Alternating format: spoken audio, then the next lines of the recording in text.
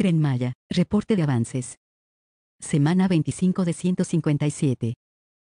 En el tramo 1, avanzamos con los trabajos de terracería y proseguimos con la construcción de obras de drenaje transversal. En el tramo 2, trabajamos en la adquisición de los últimos kilómetros de vía y continuamos con las actividades de desmontaje, desmonte y corte. En el tramo 3, progresamos en la dictaminación y acompañamiento arqueológico en colaboración con el INAH. En el tramo 4, continuamos con los trabajos de terracería, subrasante, corte, terraplén y demolición de carpeta.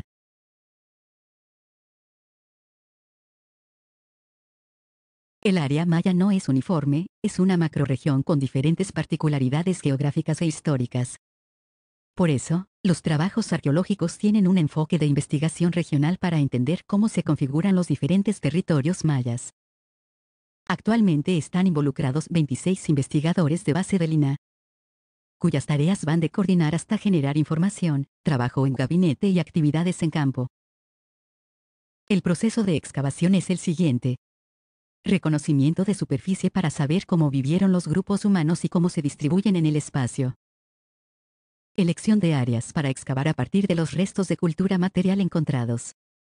Implementación de técnicas de excavación y conservación para entender la secuencia de ocupación de cada estructura, así como registrar y preservar los elementos encontrados.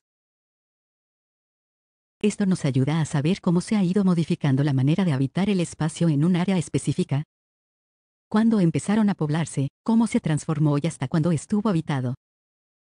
Hasta ahora solo se han encontrado estructuras de carácter habitacional. Gracias al Tren Maya profundizamos nuestro conocimiento de la cultura maya. El Tren Maya avanza. Gobierno de México.